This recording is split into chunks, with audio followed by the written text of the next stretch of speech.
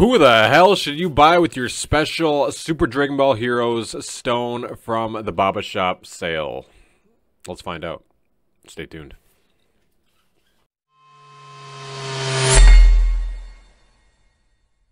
Now, so far, this Dragon Ball Heroes celebration on Global and JV has been incredible. We have some very solid units with Super Saiyan 3 Rose and Super Saiyan 4 Vegito. I've been having a ton of fun using these characters.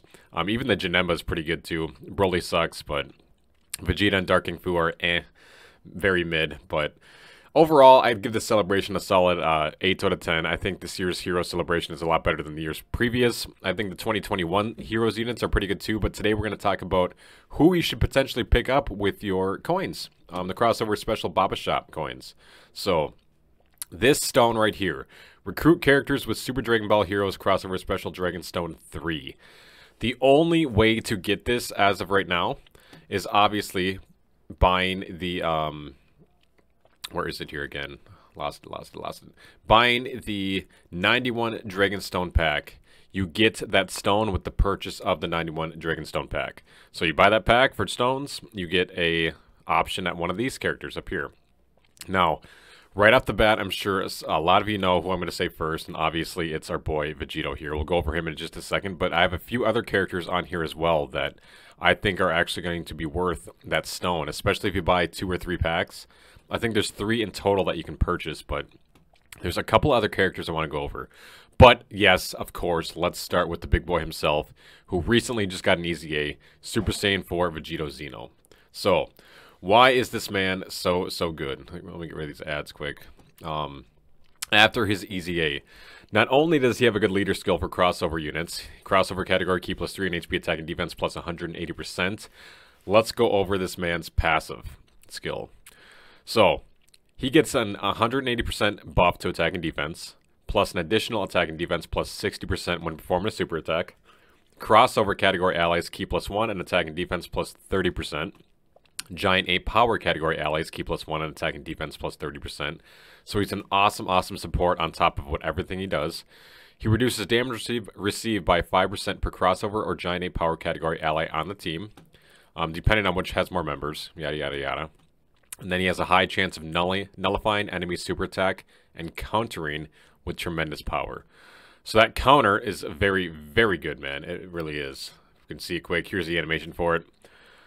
So basically he gets the counter, and he can do a good amount of damage, especially if you have your Link level 10. You know, you got some dupes in them. Fantastic. But if you're looking for your first copy, and you don't have him yet, and you have one of these, stones available, the Special Dragon Stone 3, I think your first choice should obviously be this guy. He links very well with the new Super Saiyan 4 Vegito Xeno Limit Breaker, but he's also a just phenomenal unit just in general, right?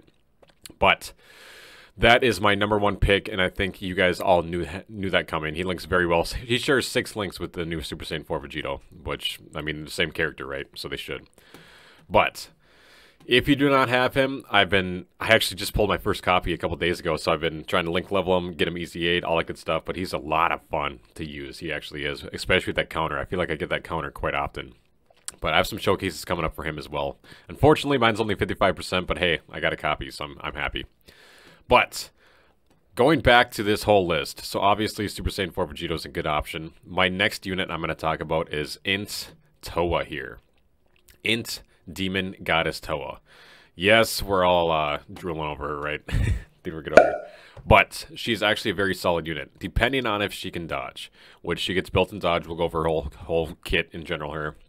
But I think she's another solid unit that can be useful, especially after her Easy A, to spend a stone on if you already have Vegito. I mean, you're still looking to buy, one unit.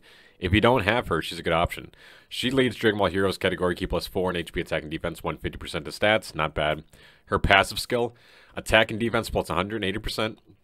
All allies key plus 3 and attack and defense plus 40%. Very nice. High chance of an additional attack plus 10% for all allies. High chance of additional defense plus 10% for all allies. High chance of evading enemy's attack, including super attack when HP is 50% or more. Extreme class allies attack and defense plus 60% and recovers 50% of HP when HP is 50% or less once only. Plus an additional attack and defense plus 40% up to 120 with each attack evaded. including super attack. Her 12 key raises attack for 1 turn, causes immense damage to enemy, and lowers attack and seals super attack. So very good in Super Battle Road. She gets built-in dodge. She is an amazing support unit, especially for these Dragon Ball heroes and crossover, class teams. But what she does for extreme allies is just incredible. She's a solid option for that support. And I've actually used her quite often. I pulled my first copy this year, but I also pulled another copy on the ECA banner. So we got that bottom right path open, and I'm having a ton of fun using her in content. So she is another very solid option. She is. Now, Vegeta and Goddess Toa. Who else am I going to recommend with the Super Dragon Ball stone that you can buy with this banner? I know a lot of people may be thinking Tech Trunks, but until he gets his easy, I'm going to hold off on him. Pandel's good. If that's her name, I forget. But all these characters are okay. Our next character who I'm going to talk about is going to be, where is he? Right here.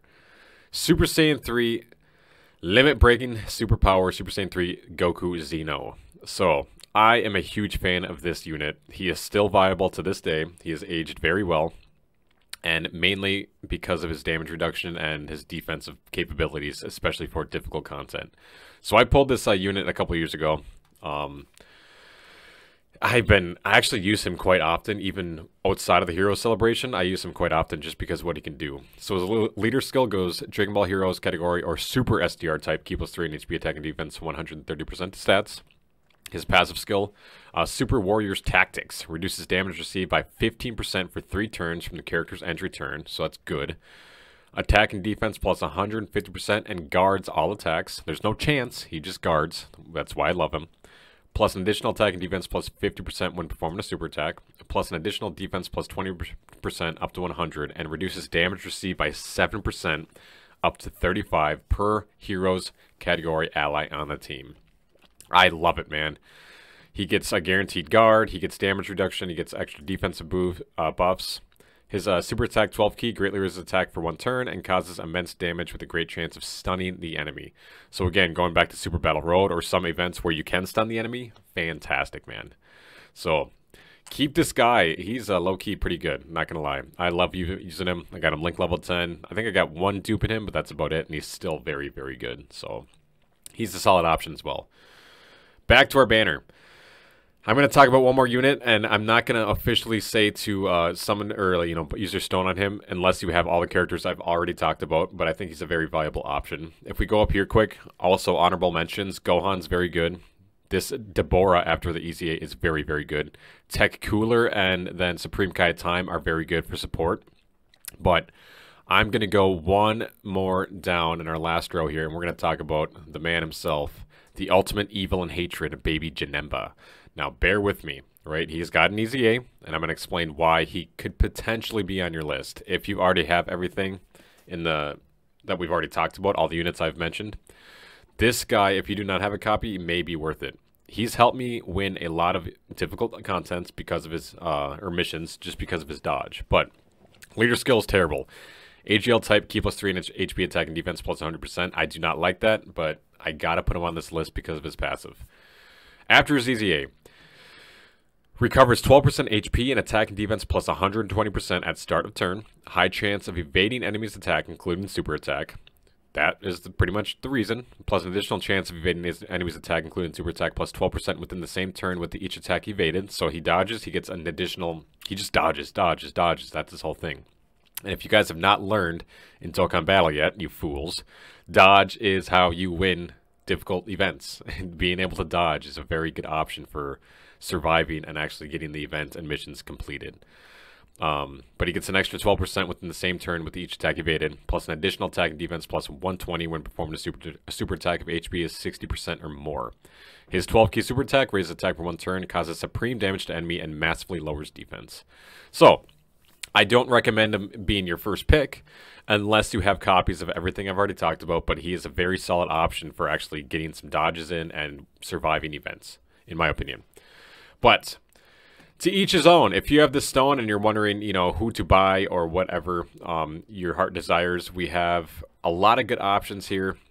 Broly after his EZA is good. Tech Trunks is good, but that's kind of who I recommend right now. Celius could be good too, but I'm recommending, first off, Vegeta, then Toa, Super Saiyan 3 Goku, and then Janemba, baby Janemba. Obviously, it's your money, it's your stones. You do whatever you like. I'm just here suggesting what I think. But real quickly, I think if we go into the banner here with blue coins, you get blue coins from all these summons. I was hoping we could find a little chart here of what you can purchase. Give me 1 second. I will be right back. Okay, so did a little research. I'm going to do a whole separate video for the blue coins thing. I'm just gonna have to hook up my phone and show you guys the options because I cannot find a page on it. But there's a lot of good characters or decent characters you can buy with blue coins as well if you want to from these banners. But I'll do that in a whole separate video. But hopefully that helped you guys figure out kind of who you want to spend your, special Dragon Stone on. We'll talk about the coins in the next video, but I just wanted to say thank you guys so much for watching my channel.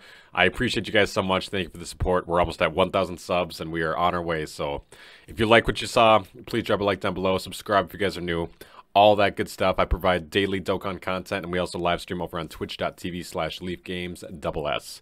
But hopefully you guys enjoyed the video. I wish you well. Have a fantastic, awesome day. Bye, guys.